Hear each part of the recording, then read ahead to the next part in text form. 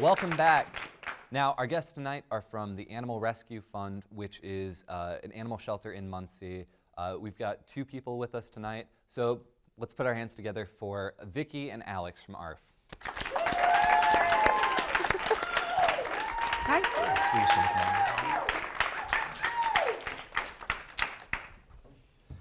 Now, pretend I've never heard of ARF. Okay. What would you tell me about it? What's your sales pitch? We are Delaware County in East Central Indiana's only no-kill shelter. We have helped about 10,000 animals over the years. We've been in existence since 1988. We currently feed about 200 animals a day in between dogs and cats. Wow. And we actually have a couple pigs too. I've actually seen the pigs, and I love the pigs.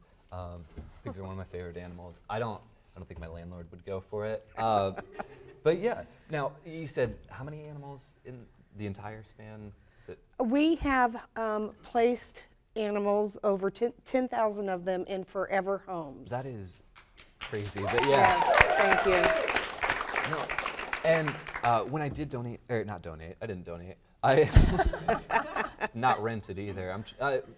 I adopted our new little kitten. They shared it on Facebook, and it got like 200 odd likes of people that I've never, ever seen before. So I think, would you agree that there is a huge community based around ARF? We are here because of the volunteers and the community.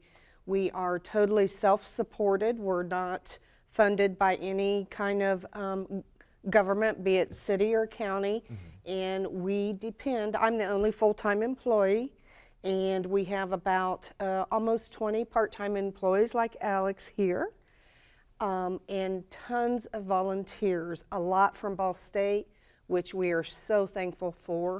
We've actually been voted the last 4 years in a row the top place for Ball State to volunteer at. So we have plaques in the office that say that. Yeah. Well, and Alex, you're a volunteer and you're a student, is that right? Cool. I started out as a volunteer. Okay, and when did you start? It was the beginning of the spring semester, or the fall semester, I'm sorry. Oh, okay, yeah. Oh, cool. But yeah, I volunteered a couple times, and it was great. I had a great experience. Everybody was so nice. All the staff members are very willing to answer any questions you have, just show you around. Well, and I assume you're a student. You're probably busy, I would imagine. I'm very busy. Yeah, and then adding on volunteering on top of that, I would assume that they're pretty good about working around your schedule. Very flexible, yes. I mean, if anybody's watching and wants to volunteer. More than welcome to. Yeah, cool. You guys can always take more, is that right? Absolutely. We can always always need use volunteers. Yeah. Now, are you guys more cat people or dog people? You personally? Or? I personally have 3 of each, so I guess I'm split down the middle. Fair enough. I love dogs a lot. I feel like, it's pretty easy to love dogs. But I don't know. I like cats very much too. Yep. Now we've got I like both. 3 cats at home and 2 dogs. But yeah, and I guess I'm not the one paying for them or anything like that. But I wish we had way more. But yeah, are pigs about the craziest thing that you've got in there? We've right now we have 2 pigs. We've had llamas, we've had goats, we've had lambs, rabbits, birds, you name it. We do not euthanize in any way, and we actually have what's called a sanctuary house. We have 4 buildings within our 3-acre campus, and one of them is called the sanctuary house. And once an animal has been surrendered to ARF, ARF animal will always take care of them. And the sanctuary animals, some of them are blind, some have diabetes, seizures, things like that, but they are very well taken care of, and they will live out their life there. Well, I think that's really cool that you guys don't just take the ones that'll be easy to give a home to. It's absolutely everyone. Yes. And I think that's really remarkable. Yes. And yeah, very cool. That We you guys are wish doing we that. could take more. We're always full.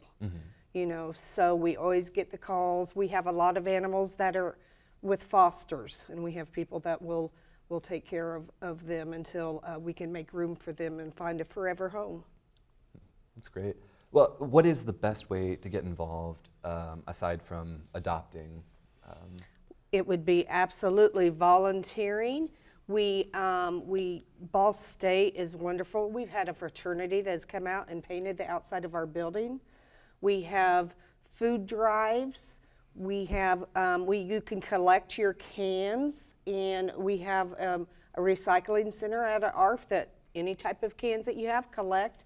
We actually get about $1,000 a month from the cans, and that feeds a lot of animals. Yeah. Definitely.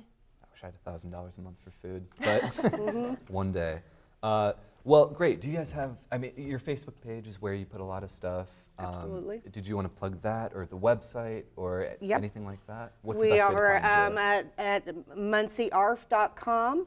You can find us on Twitter, website, anywhere.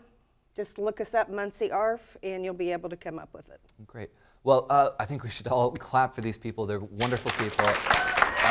Vicki and Alex from ARF, the Animal Rescue Fund. All right, thank you so much for coming on. Thank you for having us.